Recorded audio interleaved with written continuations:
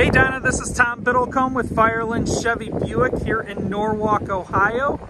Thank you again for your interest in our 2022 Buick Envision. I apologize for all the wind noise. It's a nice warm spring day here, but it brought a real strong southern wind today. So without further ado, here's the car.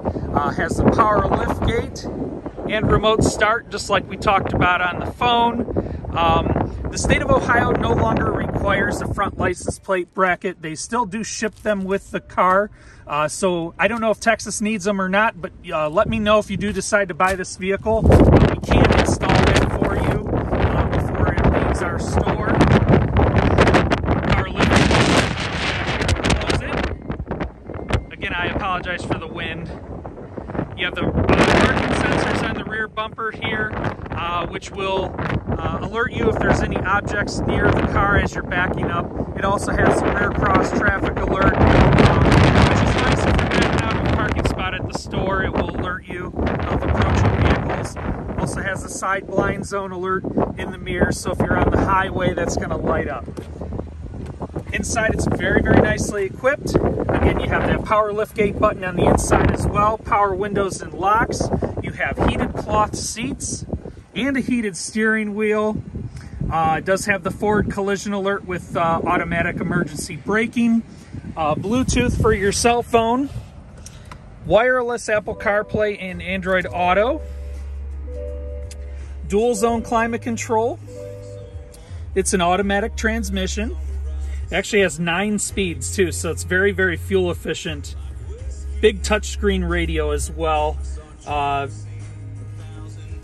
Another cool thing about the Buick Envision, it has an air ionizer in it, so it actually will filter. It has like a HEPA filter that will filter the air you're breathing out of the vents in the car. So really, really cool. That's a kind of a Buick exclusive thing for General Motors. In the back, you have nice space for backseat passengers. As you can see, plenty of legroom. You do have rear air vents for your backseat passengers, plus a couple USB ports for people to plug in devices. You do have some cup holders here in the back, and then notice the back windows have that deep solar ray tinted glass. So your back passenger windows and back window is tinted. The front windows have a slight tint to them, but not a lot. So probably would want to tint your front windows if that's something you're looking for. As you can see, very, very good looking vehicle. You have the LED daytime running lamps up here, and it's full LED headlights as well. Both the high and low beam are LED. This has automatic headlights and automatic high beams. So you really don't have to do much other than just drive it. So let me know if there's any specific info you want on the car, any more information. I'd be happy to send it over to you. And again, my name's Tom Biddlecombe with Firelands Chevy.